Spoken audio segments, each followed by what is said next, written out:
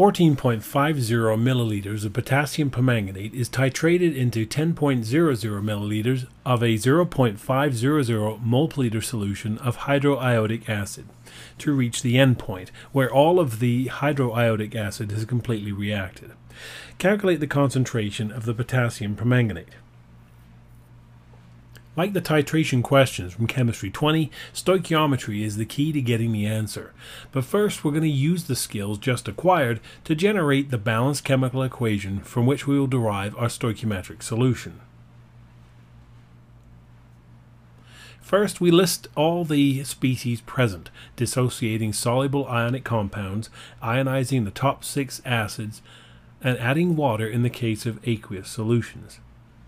Next, we identify which substances or combination of substances are the strongest oxidizing agent and the strongest reducing agent. The permanganate ion in combination with the hydrogen ions are the strongest oxidizing agent, and the iodine ion is the strongest reducing agent. We write out the reduction half reaction copied from the data booklet of the strongest oxidizing agent. Then the oxidation half reaction for the strongest reducing agent, read from your data book from right to left.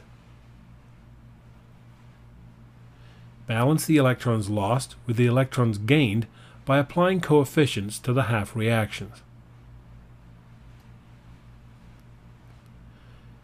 Then add the equations, eliminating redundancies appearing on both sides of the equation. This is the net ionic equation. By applying the known quantities of the question to the components in the balanced equation, we use the stoichiometric skills from Chemistry 20 to determine the required concentration. To review your stoichiometry skills, please read chapters 7 and 8 of your text.